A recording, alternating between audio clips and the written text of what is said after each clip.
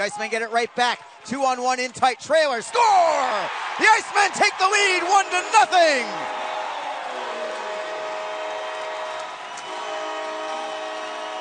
It's Chris Grando getting the goal.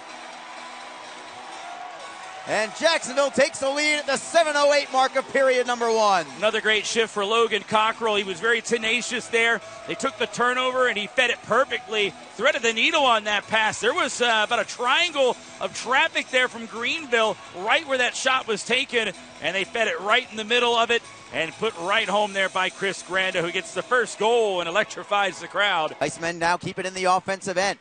Panetta rams it around the wall. Behind the cage, it's Nadeau. Turns to his forehand. Got it in front. Score! It's 2-0 Jacksonville. Jerry D'Amigo set up from behind the net by Olivier Nadeau. And the Icemen, bang, bang, have a 2-0 advantage. Reader, you talk about it all the time with Olivier Nadeau. His office is behind the net, and he showed why there. Yeah, that's Nadeau's office, and that is below the dots and really behind the net area. He's just so good along those areas there with the puck. His puck handling's great. He anticipates well. I mean, he's pinned up against the boards there, Arlie, and still makes a perfect pass in front to the tape of D'Amigo to jam that one home. He just never gives up on the play. And it's really his instincts, and he just does it just about as good as anybody. And a welcome sight to the lineup as well. He set it up nicely, and D'Amigo with another big tally here on the week.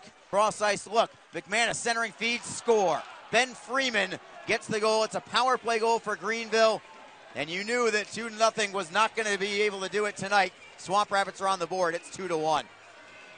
Yeah, just a good play. They won the battle along the boards, and that was the paramount part of the play because they were able to get it out in the middle, and the Icemen did not cover the man in front, and that's where the tip and redirection was. Just a redirect there off the stick and in, and that goes in for the tally, 2-1, and a big goal here by Greenville. Great response for them as it was the Icemen rolling early in this one. Kislin taps it forward. The Icemen get it right back in. It's Goent. Tries to knock it into the high slot. Score! Luke Brown with a one-time rip from the high slot, and the Icemen on top by a pair. It's going to take one whale of a shot to beat Jacob Ingham from about 55 feet out, but Luke Brown couldn't have placed that one any better, Reader. Yeah, Luke Brown's a guy. He just stepped into it. What a clean rip there. And Luke Brown's that guy. He'll surprise you with any number of ways on how he'll score a goal. And that one, the long-range slapper. Get it there. And boy, oh boy, rip that one right underneath that glove of Ingham.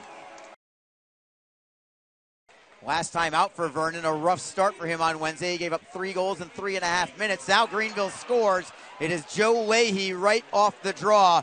Heavy traffic in front. That's part of Greenville's game. They are big up front. They know it, and they use it to their advantage. They did here. It's 3-2. The Icemen still on top. Yeah, and we were talking about the Icemen and their play here and their style and doing what they had to do to have this lead. But the one thing about Greenville, and we've talked about it a little bit last night, that was only their 15th shot of the game, Arlie. And this is a team that doesn't need a lot of shots to score goals. Over the red line. Final minute of play. McManus at the left circle. Turns to his forehand side. Brings it to the blue line. Shot in the heavy screen. They score. Greenville has scored and tied it up. On a deflection in front, Tanner Eberle gets the goal with 51.1 seconds remaining. It's 3-3. Round 1, Acapelli, a left-handed shot, comes right up the middle, drifts to the right, comes back, goes to the backhand, and scores! Cockrell, a lefty, coming down on the right wing side. Cockrell to the backhand. What a move and an easy goal for Logan Cockrell. Oh, man, was that silky. Kemp, forehand. Vernon makes the save, and Jacksonville wins it in a shootout. 4-3 your final score. And the Icemen take it down. It took 67 minutes and change, but the Icemen get their much-deserved victory tonight.